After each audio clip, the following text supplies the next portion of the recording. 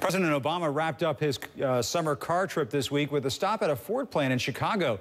As during earlier visits to GM and Chrysler plants, he was touting the comeback of the U.S. auto industry. There are a lot of folks who are ready to write off the American auto industry, who thought we should just have walked away from it. Some still think that today, but you know what? That's not how you build a better future. That's not how you build a better America. We don't give up. The United States does not quit. We always compete. That's what we do. And that's what we're doing with the U.S. auto industry.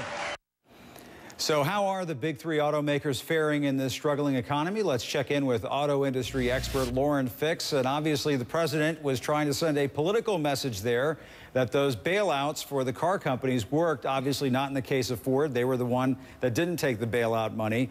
But he's been trying to make this case over the last several weeks. So, Lauren, how do you see it? Are the big three making a comeback? Yeah, actually they are, and there's a reason for each one. When it comes to, we'll start with Chrysler, the reason that their sales are up about 5% is because huge incentives. They haven't put out too many new brands. They've got a lot of products still in the pipeline. And so they figured we'll put out huge incentives to get rid of these cars before we start bringing Fiats and Lancias and Alfa Romeos. Those are going to be your first coming to this country by the end of the year. You'll start seeing some 2011 models. And we have a graphic here showing just how sales are doing in 2010. Ford up 3.3%, GM up 6.4%. And I was surprised to see, and then Toyota and Honda not doing so well, down 2% and 3%. But I was surprised to see how well GM is doing over in China. Several of their cars are getting rated better by Consumer Reports, better than ever before. And so, I mean, even General Motors, which you can't even buy their stock on the New York Stock Exchange right now. I mean, this company is turning itself around, or so it seems. Well, right. Part of it is there's only 4 brand lines left. They either dissolved them or sold them off or attempted to sell them off. So what we've got left is Buick, which is a huge product in China. They just love Buicks. It's like the goal is to own a Buick, which is great for the U.S. auto manufacturer. Yeah, but you know what? If you've driven a Regal lately or looked at a LaCrosse, tell you what, they put together a really good product. Even, you know, their Equinox, and you're talking about the Chevrolet line, they've done a great job. The Camaro was a hot pick. I mean, you're looking at cars that are really developed, and the Cadillac line is huge. The Cadillac line is just growing and growing.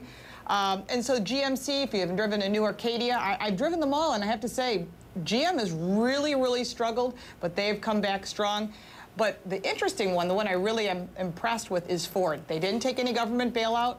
Alan Mulally is the genius behind it all with redeveloping the Taurus, looking at the Fusion, the Fiesta, bringing that in from Europe.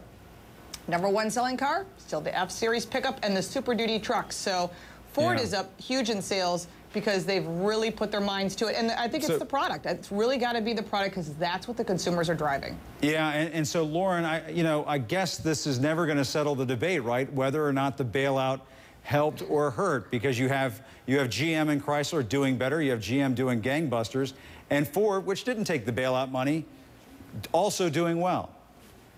What's your take on it? Well, I was against the bailout. I'm totally against the bailout because I think that when you're talking about the U.S. economy and how we do things, is consumers will buy things as they need things. If the economy is down, nothing was being sold. And as the economy starts to turn around very, very slowly, people start to either need cars, which is the reason for the car sales, because there are leases that are coming due, or on the other hand, people just want to buy a car because they can afford to.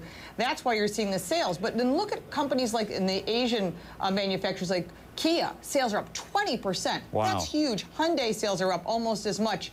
Nissan sales are up. Those are a reason. But then for some reason, other brands like Suzuki have taken the biggest hit in sales. So again, consumers are out driving. They're checking crash test ratings. They're checking fuel economy. And you know what? We're still buying SUVs. That's why the new Ford Explorer came out. I mean, believe it or not, people still want those vehicles. This is the U.S. We drive what we want. We don't drive what we're told to drive. That's true. Very, very good point there. Lauren Fix, I could go on all day talking about cars. We didn't even get to talk about the Volt and all those electric cars out there. I would have loved to do that. But good talking to you. Lauren Fix, an auto expert. Next time. Exactly. Talking about how the big three are making a big comeback. Thanks for your time. Appreciate it.